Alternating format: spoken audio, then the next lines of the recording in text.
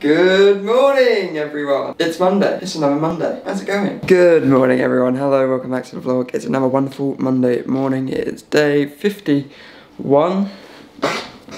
Day 51 of the vlog. What's kind of insane to think about. It's another Monday. I already said that part. It's another wonderful day in the house. Now, as it's a Monday, it means that you know, it was the weekend. Hopefully you know that. So over the weekend, I watched quite a few films, and starting off, I'm gonna put you on here. Start off with number one, which was Wes Anderson's Moonrise Kingdom. I really enjoyed it. I thought it was a fun film. Some weird moments, but also I like Wes Anderson. The second film I watched was Zodiac. I watched Zodiac. I've kind of been on the David Fincher grind, if you've been following the vlogs. I watched the whole of Mindhunter within a week. I really enjoyed Zodiac. I thought it was a brilliant film. Probably my favourite out of all of them. Is Apocalypse Now. It's one of those films that you need like an hour afterwards kind of just to soak it in and really understand what happened. It takes a long time to, it's kind of been on my mind ever since. It's made our best 31 films of all time list. At number 6, I believe. I've been doing a bit of writing and also a bit of reading. I've been reading The Anatomy of Story. I'm really enjoying it. But today I have something planned, as you can probably see by the title of the video. Today I'm talking about my favourite directors, episode 2. It's the second episode, mainly because I felt that with all the other ones where I do different episodes, they were really far apart, and I felt like I really wanted to talk about it, so I moved it forward in the schedule. Before I do that, I have quite a packed day in terms of editing wise, so I'm gonna get on with that, and then when it starts getting sunnier, I don't know, I might go outside and talk about it, who knows.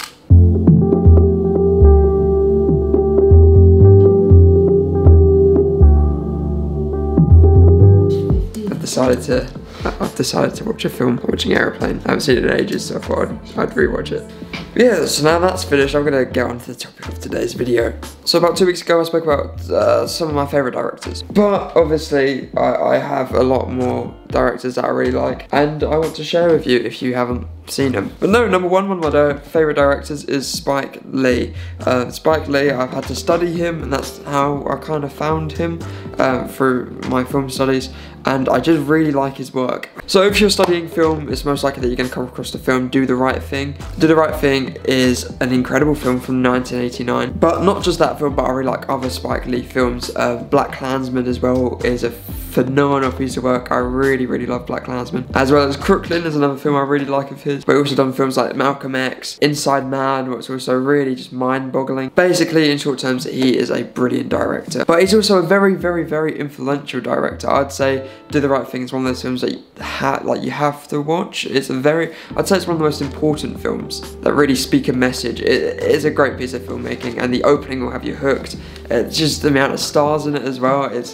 It's brilliant. But also talking about Black Klansman, that leads me on to one of my other favourite directors, that is Jordan Peele. So Jordan Peele produced Black Klansman. So Jordan Peele, you may know him from Key and Peele, him and Michael Keegan's show. But it's like a comedy sketch show. It's really funny, I love it. They're basically all on YouTube, on Comedy Central. Kind of watched them all in a very short amount of time, so I'm very familiar with it. But Jordan Peele, he really has 2 big films that he's done, and that is Get Out, as soon as you know, I really love Get Out. It's a brilliant film. Oh, come on, get back. But his most recent film that come out is Us. Alongside his film, he has quite a lot of TV series going out. He has Lovecraft Country that's coming out soon. I'll probably watch, that's coming on HBO Max. But he also produces quite a lot, so the newest Candyman that's coming out, that's going to be produced by him, and I'm quite looking forward to it. So the next person is Greta Gerwig. Greta Gerwig is a brilliant director. I can go on for days about, you know, films like Lady Bird. Lady Bird is absolutely brilliant. As well as being a brilliant director, she's also a brilliant writer.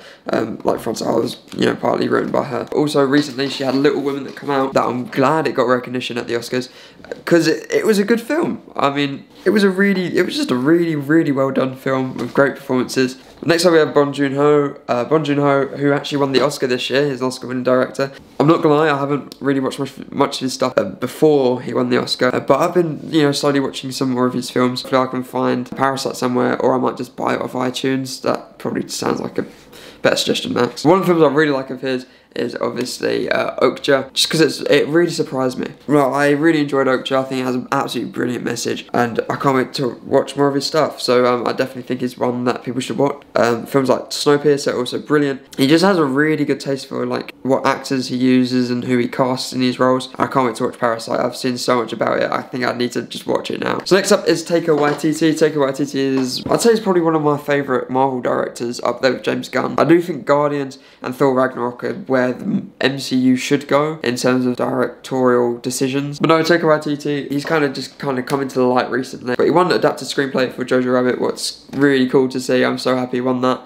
But he's just a lad. I'm sorry, like, you just watch one interview with him. He's such a lad, but he's basically involved with everything now. He's in the new Ryan Reynolds film, Free Guy. But he also has a Hunt for the Wilder People, going good places. He also has a series now where he's reading out James the Giant Peach with like loads of celebrities, but it's really cool. But no, he's directed episodes of The Mandalorian, and he's a cool guy. He's just a really, really cool guy. But next up, I have the one and only Christopher Nolan. I was going to put him in the last video, but I couldn't fit in him. So Christopher Nolan is a British director, which is really cool to see, but he's kind of taken off. He's gone to Hollywood, and it's kind of insane, his career. I mean, The Follower, that's got a Criterion Collection, but also you just have to look at his films like Inception, Interstellar, Tenet that's coming out. I think it's one of my most anticipated films of this year. Also Dunkirk, what I absolutely love. God, I could go on for days. Like Memento, and that's not even mentioned the Dark Knight trilogy. But definitely watch Inception, it will ruin your mind. And also Dunkirk is brilliant. But yeah, that just about does it for today. That's all I kind of have time for. I apologise. I could do an episode 3. I probably will do an episode 3 at some point, seeing how it does. But no, like, I haven't even mentioned what Tarantino, Scorsese, like I haven't, like the Safdie brothers, I still have to talk about them. So if you want to stick around for more, make sure you subscribe, and also check out my other videos down below. There's some better than this, and there's also some much worse than this. So, you know, take your pick. So without further ado, thank you for watching, and goodbye.